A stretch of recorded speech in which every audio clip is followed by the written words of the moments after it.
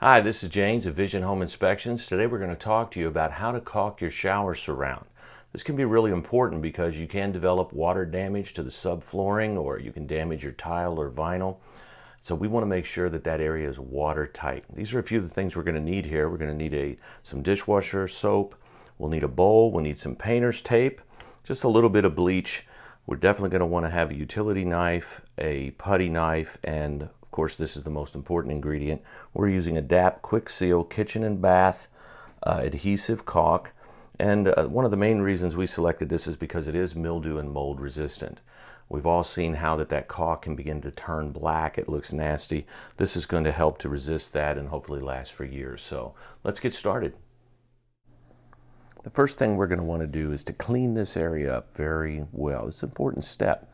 Any debris or any of the old caulk that's left is going to keep you from creating that continuous bond. It's going to make it watertight. We're going to take about a cap full of bleach, put that in 2 cups of water, and this is going to help to kill any mildew or mold that might be there. And then of course some of that is very hard, and that's where we're going to need a scraper. We just want to be very careful not to damage our acrylic or tile as we begin to scrape off some of that is a little bit harder, some of the old caulk. If you have like a complete area of caulk there, that you might have to start that with your utility knife. Our next step is to tape it. We want to just create a gap that's about 1/8 of an inch to 1/4 of an inch. And you want to take your time with this because this is what's going to give you those nice straight edges. And this is going to make the cleanup just 100 times easier. So a little extra effort in the beginning, but I promise you it's going to save you time in the end. And so this is what it looks like when it's ready for the caulk. It's clean, it's taped, nice and straight lines, nice little 1/8 to 1/4 gap.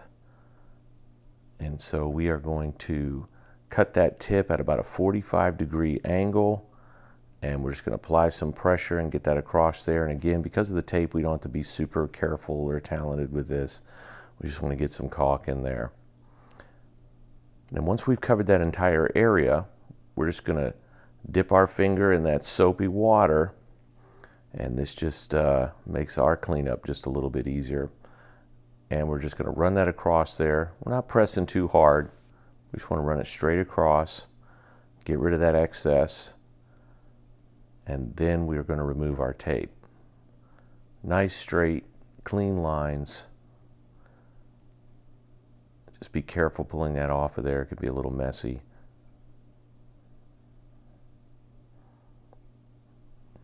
Look how neat that is. All that excess is gone. We're not having to wipe that away and so forth. And then we're just going to hit it one more time, very gently, going across the top. And this is going to be our final pull. And just take it right across there. Look how neat and clean that is. And we're not taking very much caulk off this time because we've already done that once. And that is it. Look how good that looks. Okay, there we have it. Some very nice clean lines. It looks really good. Now you're going to want to let that sit for at least 24 hours just to make sure that it's nice and firm before you start using the shower in this area. And that should provide service for quite some time.